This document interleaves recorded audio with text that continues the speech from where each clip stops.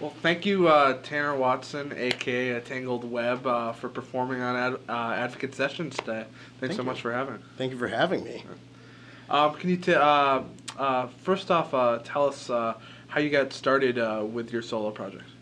It started after I cleaned up from an addiction, and I was like, one of the big things I lost was music, so that was like huge for me. I got a Silvertone acoustic guitar from the Salvation Army, like the 50s, super cool, totally just a horrible guitar.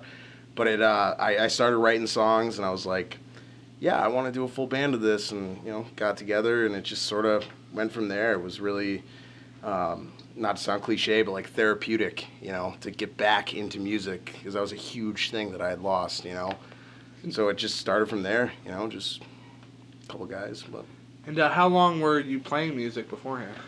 I've been playing since I was like probably 16-ish years. But yeah, as a Tangled Web, it's been about 3.5, 4 years. But yeah. Okay. Obviously, a lot of your songs are about your own personal experience with addiction. Yeah. Overcoming that addiction. Yeah. Do you think that changed you as an artist? Probably as a person too, but Yeah. how did it change you as an artist?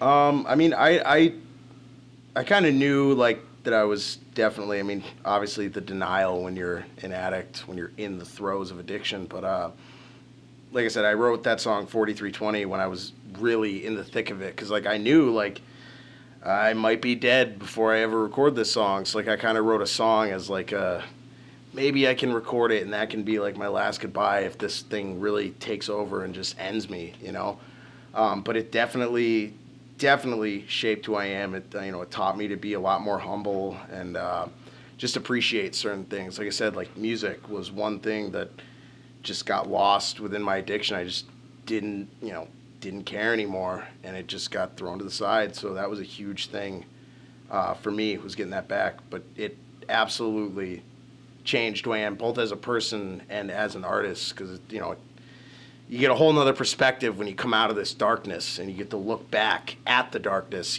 from this different place, and it's hugely influenced. My whole Tangled Web's Love Violent EP was kind of like my own therapeutic process, where I dealt with like different aspects of all the things that I had lost through my addiction. I was trying to regain, and it was just, I wrote our Love Violent EP, wrote and recorded it in an apartment in Springfield, right near Mercy's emergency room exit, just like a small little my 1-bedroom apartment. So it was hugely therapeutic, and there was a lot of influence from all the things that I had been through.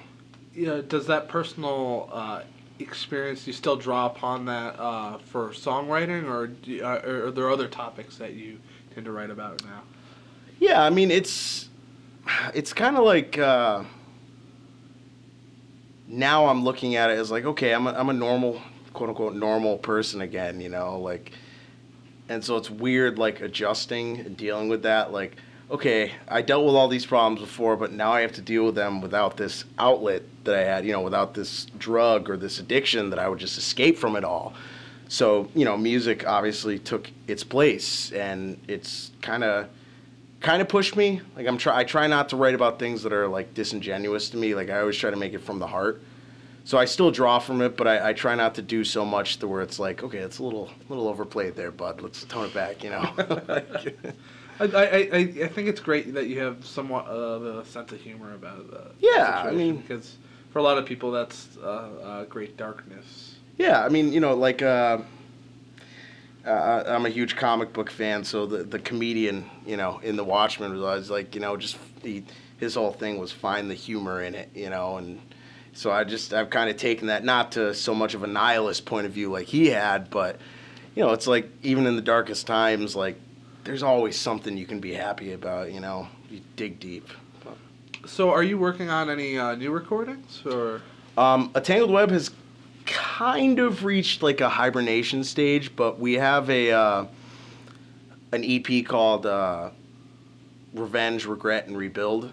And it's a 3-song concept EP, very short, just basically about like the aftermath of a relationship falling out.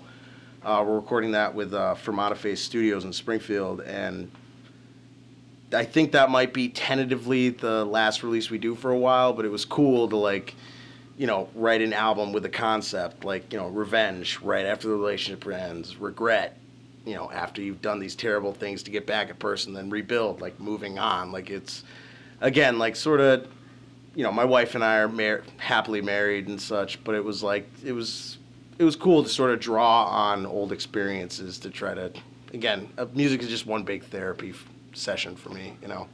So. Do you have any shows coming up, either Tangled Web or the Screaming Hearts? Yeah, the Screaming Hearts, we got a show in Northampton on December 26th, and then Luthier's Co-op in January. That's kind of where my main focus is switched to. It's kind of nice, like going from being the lead singer-songwriter to just being like the guitar player-songwriter and just sort of focusing strictly on music, you know. But yeah, we got some stuff coming up, the Screaming Hearts. You can check us out on Facebook, Instagram, all those great social media sites. All right. Well, thank you so much, Tanner, for Cool. performing on Advocate Sessions today. Thank you for having me, man.